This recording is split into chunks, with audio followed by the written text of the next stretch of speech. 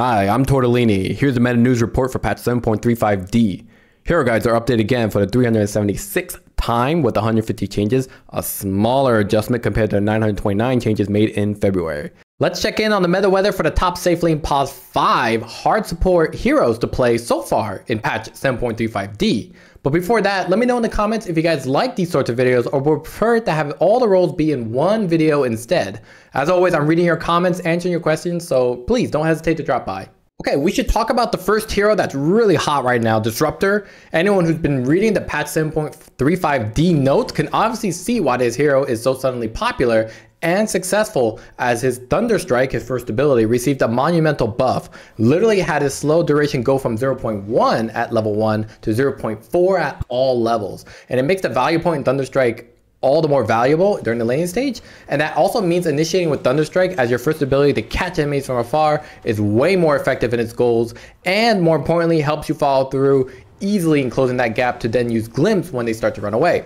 Thunderstrike in the early game helps prevent enemies from closing in on you or from fleeing, so you can get a few more harassing physical attacks in. Overall though, the hero hasn't really changed in terms of item build, except maybe you can max out Thunderstrike first or second actually. First you grab Glimpse and then you grab Thunderstrike maxed out. You can even get his Ag Shard, which will give you a lot more range, and you can pick up a Glimmer Cape or an Ag Scepter or Blink Dagger, all depending how you are approaching team fights. The Ag Shard for Disruptor's Thunderstrike not only gives it, I think, a few more strikes, so it's significantly more damage, but you can cast it from even farther away. So it's actually a really nice finishing spell for fleeing enemies, or more importantly, as a spell that you can use when you feel it's not ideal to go into a fight.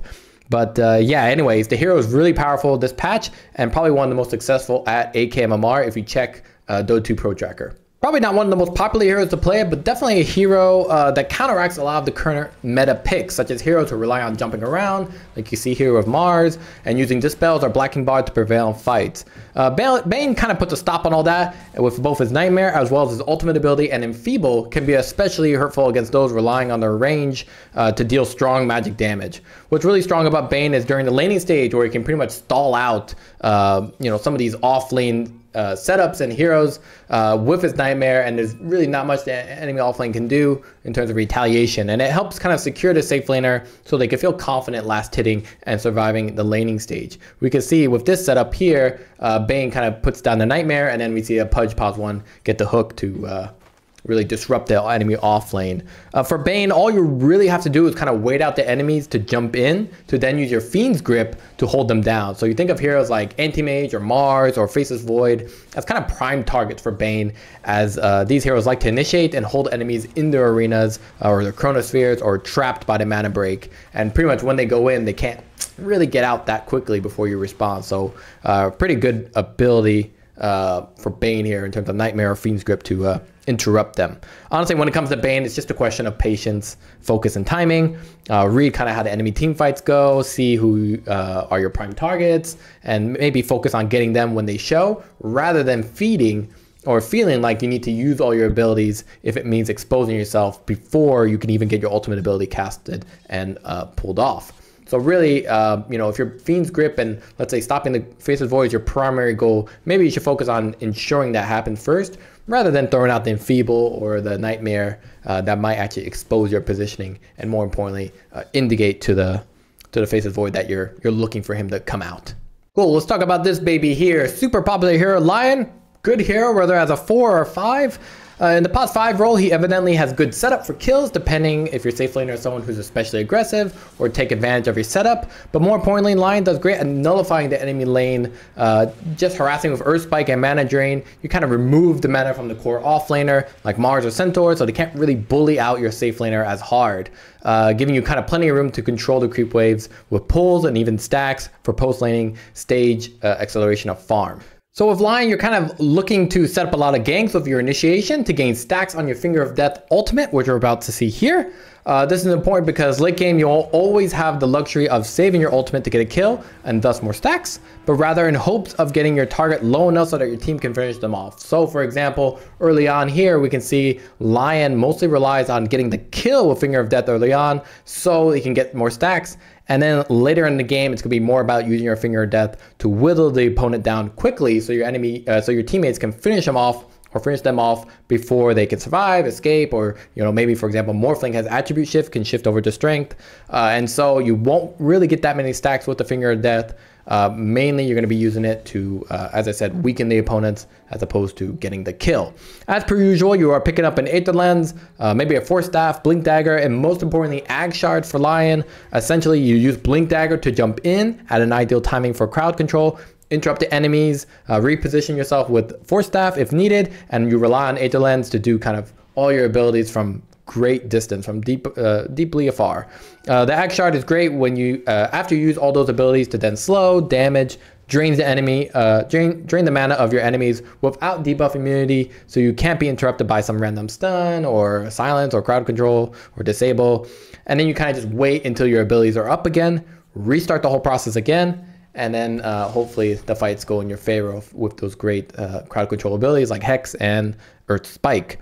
Really chill hero, one of my favorites in terms of being a stable and kind of reliable pick for any draft, I would say. So definitely get learning online, because he's probably one of the easiest and greatest support heroes to play right now. All right, let's talk about a hero that's also kind of, I wouldn't say niche, but not really a hero that you're quick to pick. Really hyper early game hero with Life Drain that really enhances your pushing lineup to take those towers, punish enemy team ganks with your Never Ward and Decrepify. Later on in the match, he's mostly just in the backline giving help to like your Lifestealer, your Morphling, or even your Slark. Of course, if there's an opportunity to kill someone, of course, use your Life Drain offensively. But it's also not a bad idea to use your Life Drain to ensure that these kind of carries can kind of stay in the fight and output hard during their rage or post waveform for Morphling. That's really the appeal of the hero. I think another thing that's really appealing here, and that you're going to see specifically in this fight, is Pugna popping Decrepify on any target that Faceless Void catches in Chronosphere, which is a nice kind of course, interrupt, or more importantly, just a really nice, here we go, there you go, beautiful. Look at that, Decrepify, love it, beautiful. So it's just really a nice way to kind of siege, interrupt opponents. Obviously you're relying on Nether Blast and the Decrepify to then take towers with the rotations from your mid and off lane in the mid game to then become kind of a super healer for your pos 1 damage dealer, who's probably dealing with a lot of crowd control and disables. Similar to Bane, Pugna, you mostly just sit in the back and watch for the enemy initiation, or your own initiation to then play from afar with your abilities and your life drain on allies. That's really how Pugna kind of plays really well, how Pugna kind of has control in fights. Obviously the Nether Ward is a huge deterrent for enemies to engage, especially those with big mana cost to their abilities. And then on the flip side, you see here, it's all about positioning for Pugna and finding ways to kind of be able to cast life drain for a significant period. So for this hero, I'm kind of cheating. I think I talked about Techies before. If not, well, Techies either as a pos 4 or here now as a Safelane pos 5. Great hero. This, again, I think it's still one of the best heroes to play in terms of support. For pos 5, Techies is more of a decent harasser and can set up kills if playing with heroes who can take advantage of that, like maybe an Ursa, Venomancer is okay here, Weaver, or Lifestealer.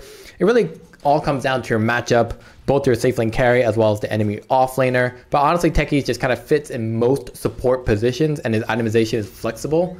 Whether it's like a Guardian Greaves or Glimmer Cape, Force Staff, Solar Crest, they really contribute to whichever role and style, I guess, he's in and the level of farm or gold he's earning. His decent attack range means you can pretty safely harass most pos 4, even pos 3 offlaners from afar, and then rely on Sticky Bomb to punish anyone trying to reach you. Remember, I said that in 7.35D, they did increase his Sticky Bomb cooldown duration for his first few levels. So heads up on that. It kind of hinders your harassment and damage early on. Be mindful of that during the early game as you start stacking, pulling, and engaging with that Sticky Bomb. Again, it's as I said, even his Ag Shard can be great to help punish those who try to retaliate onto your initiator, or even useful and even useful on yourself, and it also does additional damage. What's really great about Techies is that when the 12-minute power spike timing and momentum has cooled off, he farms really comfortably with his Sticky Bomb and Proximity Mine so far as Techies can afford that in terms of mana pool. So really nice hero. Great kill right there. I loved it. Fantastic hero to play. Definitely my #1 choice. Vengeful Spirit, another popular one, and it aligns a lot with the fact that her Vengeance aura plays really well with heroes like Slark, Morphling, Meepo, heroes that kind of want their attribute growth turned damage to exponentially increase. But more importantly, Vengeful Spirit just has an insane ultimate ability called Nether Swap. That is such a good save for the various situations I just named before, like using Nether Swap to provide a shield on your carry to save them from Bane's ultimate, Fiend Script, or how about swapping an ally so they don't die to a ganking Lion against your, let's say, fully attribute Agi Shift Morphling. Or what about Nether Swap to interrupt Primal Beast's channeled ultimate ability Pulverize? Early game, the hero is definitely aggressive, right? Nether Swap the gank target into Magic Missile into Wave of Terror for your team to then finish them off. With the level 10 talent kind of enhancing your Nether Swap damage to it by an additional 200, you're pumping out 700 damage, 700 plus damage, I think, between your stun and your ultimate ability without really breaking a sweat. And on top of all that, you get a nice shield to really hold you over. So although I do recommend thinking of using Nether Swap to save allies, I think it's more important to use it as kind of a nuking ability that screws around with enemy teams and their positioning, especially with heroes that are very popular in terms of their positioning or their ability to reposition very comfortably. In short, really, with all that damage and value, it makes sense that we see Vengeful Spirit players buy items like Drum of Endurance or for better initiation and gap closing, as well as maybe a Vladimir's Offering to really ferry over that vengeance or damage buff and value. It makes sense that, you know, overall we see Vengeful Spirit kind of being a big buff or big elevation in terms of the team's damage, and you can increase that even further with the lifesteal and the Vlad's own damage amplification percentage. Overall, great hero, plays really aggressive early on, harasses well with Wave of Terror, can set up any kills in the laning stage to an initiator. She turns into kind of an initiator in the mid game and then becomes kind of late game savior for any carry, or just another great hero to displace and interrupt opponents who usually rely on being in the right spot at the right time during team fights. Venomancer, bit of a niche pick, but we've been seeing a lot of popularity of him in the pos 3 or pos 5 position, just bulking up with Greaves and Pipe of Insight, or even grabbing an Ag Scepter, which does really well in lowering the sustainability against key heroes like, I think Leshrack's a good one here, Luna, Lifestealer, Faceless Void, Morphling, and Slark, as well as the Ag Shard kind of securing a stun on an enemy whenever they will probably inevitably dispel your own crowd control abilities. You can see here Venomancer has really good crowd control during the laning stage, slows down anyone, really hard to contest against them. I mean, with a Marcy having that much damage, and then you can see the great crowd control we can see from Venomancer with that Poison Sting slow, as well as damage output. It just makes it incredibly annoying to deal with this kind of laning stage, and it's kind of the reasons why we see Venomancer so popular. So you usually pick Venomancer to secure your lane. He has unrivaled right-click damage thanks to Poison Sting. And your level 1 Venomous Gale, and its incredible value point percentage slow, I think it's like 50%.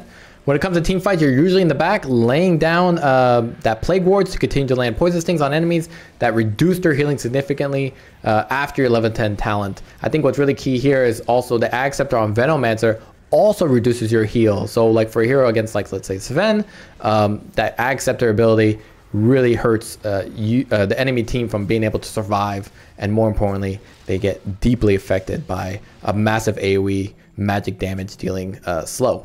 Cool. Well, upcoming trends. Here are a couple of heroes I think may become more popular and meta viable as the patch develops. Definitely keep on the lookout for them and how they start to fit into the patch for 7.35D. First up is this baby, Chen.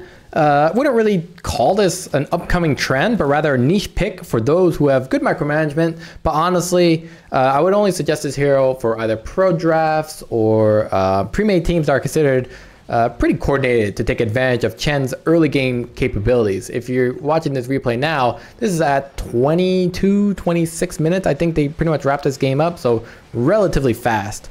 With kind of Chen picking up a Drum of Endurance and Vladimir's Offering, you're pushing incredibly hard with any early kills and leads you create, as well as establishing kind of map control of your minions or creeps and smoke gangs. But it's, as I said, the hero requires a coordinated team to actually work with Chen's setups and goal for early map control, right? You can see here Chen still has a lot of presence with his units, even though he himself is unfortunately dead. Another kind of hero that I think is growing really popular as a pos 5. Watch this initiation. It's going to be fantastic. He's going to die for it, but it's going to be a pretty good proof as to why I think the hero is very strong. Such a great hero this patch because he just puts a lot of stops to kind of jumpy heroes or even heroes relying on Black King Bar to guarantee their output, like maybe against a Sven or Gyrocopter or Life Stealer with its Rage. During the laning stage, you output so much control of Leech Seed and Nature's Grasp. Look at that beauty. To then have great setup with few items you buy like Ag Shard, Blink Dagger, or even just a Solo Crest if you have a good teammate to throw it on like a Slardar or Morphling, good too. I think overall, Treant Protector just ends up being kind of a walking ultimate ability as the game goes on. So it's definitely for lineups looking to wrap things up by maybe 30-minute mark or even further and take advantage of the momentum Treant Protector can do while he's still pervasive in ganks and leading up to that mid game and in initiation with his ultimate ability, Overgrowth. I think Overgrowth is a nice kind of a two sides of a coin situation, right? You can use Overgrowth to jump someone, Overgrowth hold them while the rest of the team finishes them off, as well as your Leech Seed and your Nature's Grasp. And then later in the game, you kind of wait for opponents to either throw out the Chronosphere or pop their BKBs, and then you jump in, you Overgrowth, and then you kind of entrap them because they already blew the Black King bar, right? They can't really dispel that debuff as opposed to, say, someone who has maybe a Manta style or Yules to further even more their debuff immunity or to dispel debuffs such as Treant's great root ability, great root ultimate ability, Overgrowth. So that's it for me. I'm Torte de Lini. Stay tuned next week for hopefully Crownfall, and check out my Torte de Lini 2 channel for more content. And also I'm on Twitch hanging out with you guys, talking about the patch, talking about heroes that are really good, trying out those heroes that you have requested when you subscribe, really testing all your favorite builds every day. Hero build changes are not final and will be evolving as the meta develops. As always, I try my best to give you the most up-to-date and best hero builds in-game for free. Check in-game for the latest versions, and don't forget to support me by liking, subscribing, giving me money, all that shit. Thanks, bye.